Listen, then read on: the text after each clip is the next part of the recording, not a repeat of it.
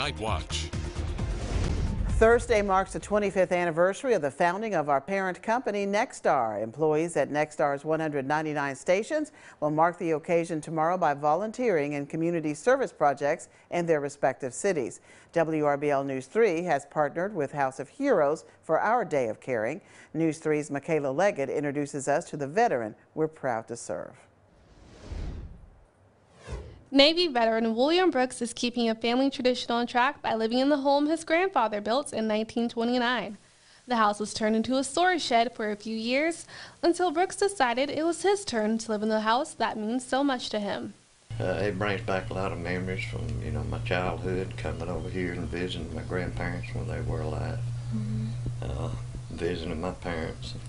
It's got, a boatload of memories. Brooks says the house could use some renovations, but he suffers from an arterial disease that affects his legs, leaving him unable to do everything on his own. I've done so many operations, they pretty much can't do much more. And I have an aneurysm in one of the legs, and that's what we're going to try to fix. But it's been operated on so many times, they just limited to what they can do. So we're hoping for the best. Brooks reached out to the House of Heroes to ask for their assistance in painting his house, and they jumped at the chance to help him out. And they had sent me a form in the mail asking what kind of help would I need.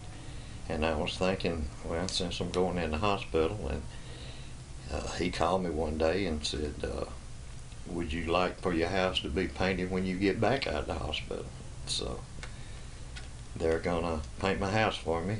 House of Heroes will paint his house and refresh his landscape, so he has a fresh start to come home to. Reporting in Phoenix City, Michaela Leggett, WRBL News 3, on your side.